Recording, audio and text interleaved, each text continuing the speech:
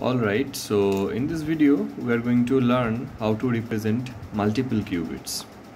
So we know if it's a single qubit, then it can either be in 0 or in 1. I mean, if you the post measurement, the basis for single qubit is just this.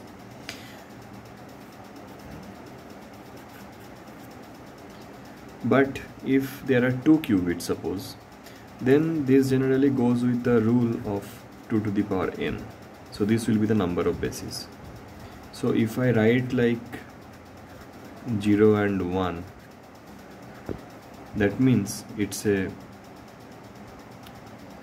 2 qubit basis states, and the possible bases are 0 0,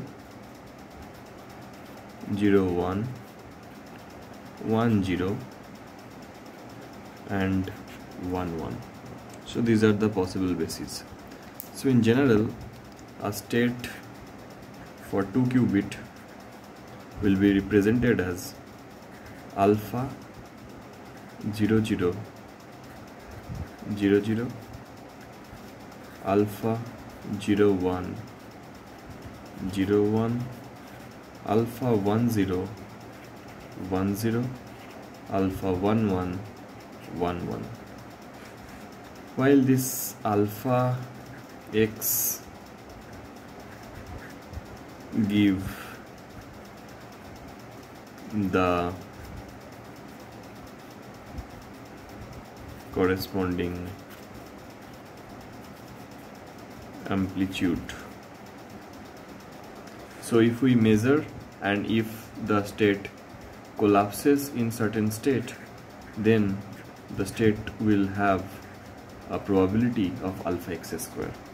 So suppose if it collapses to 0 0, then it will have alpha 0 0 mod square probability, right? So similarly, we can also measure and the outcome. So we can also measure a single qubit.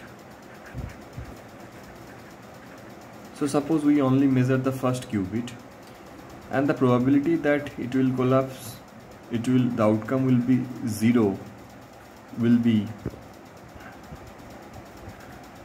alpha 0 0 0 0 plus alpha 0 1 0 1, and also it will be normalized by alpha 0 0 mod square plus alpha 0 1 mod square. So this is corresponding to a single qubit measurement. Also we would be getting 1, and for that it will be alpha 1 0 1 0 plus alpha 1 1 1 1 divided by alpha 1 0 mod square plus alpha 1 1 mod square.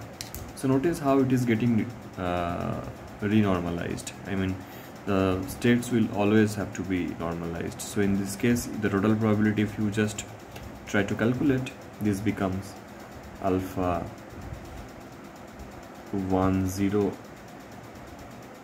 mod square plus alpha 1 1 mod square divided by alpha 1 0 mod square plus alpha 1 1 mod square, which is nothing but 1. Okay, so this will be under root. This will be under root, then only it will be 1. So it is like that. So this is how you can represent 2 qubit state. Also we can do it for n qubit state as well, and let's just see for the 3 qubit, and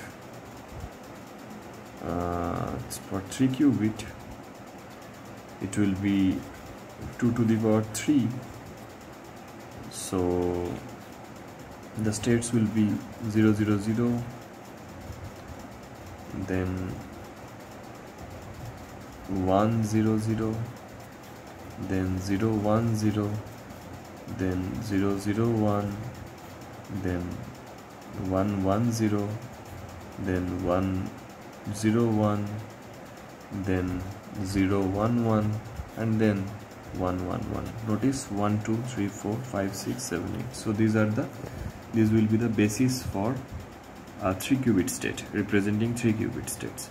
Similarly, we can also write a general n qubit state, but the basis for that will be 2 to the power n.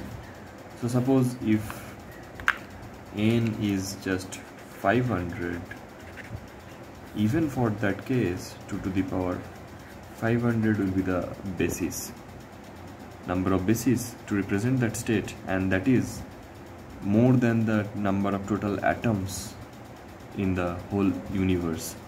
So this is a very huge number. So our Hilbert space is huge. Hilbert space is the space that is formed by this basis of the qubits. So this is a huge state, huge space. And also there is a special 2 qubit state which is called Bell state, and which is represented by 1 by root 2 0 0 plus 1 1. So this is a special state, and this is a entangled state, and which we will use many more times in future. And this is a very special state. And why it is an entangled state? Because you cannot write this state as a product state. So product state means psi 1, psi 2. You cannot write it in this form. So this is a very special state, and we will see some use of this state in future. And also there can be other entangled states, 2 qubit states, like 0 1 plus 1 0 can also be a possible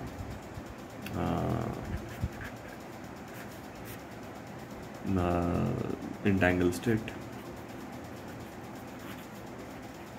right? So it's like this, and I hope you have understood the basic funda how to write multiple qubit state, and that was the intent for this video, and that will be all for today. Thank you.